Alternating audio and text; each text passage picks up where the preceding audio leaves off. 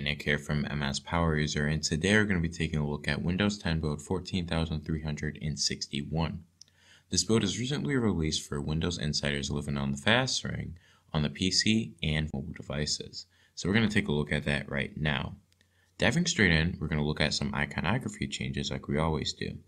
As you can see, the Action Center icon when Quiet Hours is enabled has been updated with this wireframe UI, and it looks pretty snazzy. And in addition, we have the network icon has been updated, and it is the baby of the Wi-Fi and Ethernet icons. That kind of makes sense because this pane here is the embodiment of the aggregation of your wired and wireless networks. Now, I'm going to accidentally click this, and I've done so twice already. So I like the globe, but I mean, if they're going to do this, then they're going to do this. I can't stop them, but I like the globe, to be honest. Now, this build is really all about UX improvements and stability. So one of the major improvements is obviously going to be what we see. So basically, let's look at start. So follow my mouse and notice the scroll bars. You'll see that they sync together. This is due to some logic changing within this build. So basically what they did is they made the scroll bars detect where your mouse was, and if it's near the scroll bar, then obviously it will display.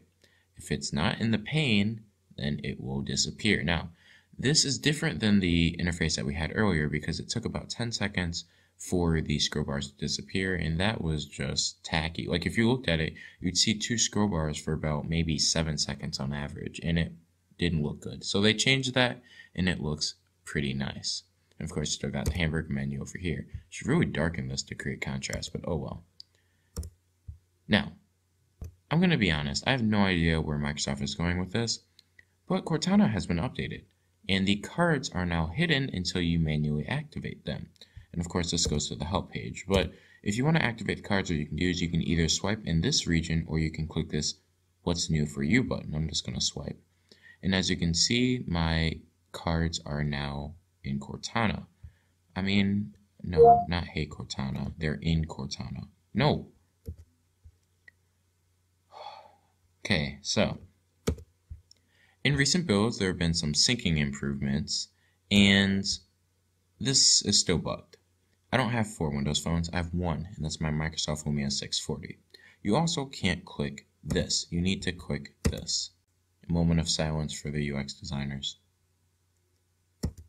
So, in addition, what we can do is see that the Windows settings UI has been updated. It's now white on black, or black on white if you're using the light theme. Now, I don't like this UI, and I'm going to be frank, it just is too simple. The 10,586 user interface looked better because it added contrast and a bit more flavor to the screen, at least in my opinion. My ideal interface would be the 10,586 with these app icons because it brings contrast and flavor to the OS, and they're probably going to keep this to the release version, but rip 10,586. I mean, these are just my opinions, just that's how the user interface is in its current state. Now, like I said, this build was also released for mobile devices, so we're going to take a look at one major change regarding them as well. So if we open up an app, and let's say we wanted to use the keyboard, right?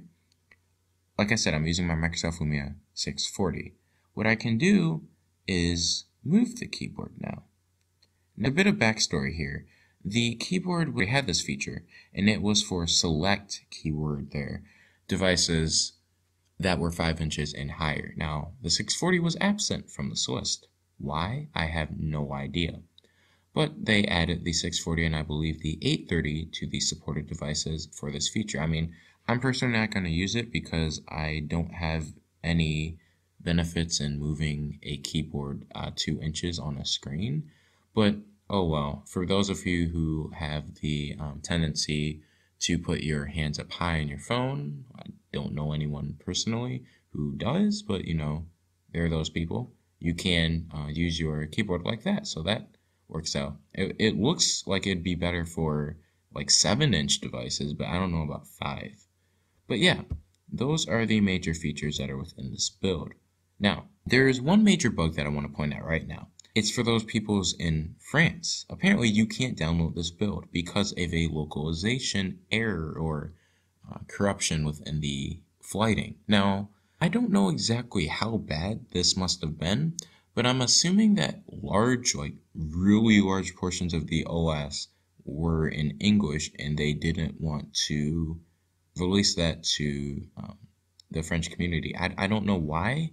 I mean, it's one of the risks of being an insider anyways. It clearly says on their page, some areas may only be in English due to localization, lack thereof, but it's just stated there. I'm not sure exactly why they didn't push the build, but if you really want this build, you can find it. Certain peoples have actually posted links to the build so you can actually download it there. So yes, these are all the improvements in this build. How do you like this build? Tell us in the comments and see you in the next one. Don't forget to subscribe and follow me at LookIt'sNicholas on Twitter. Bye-bye.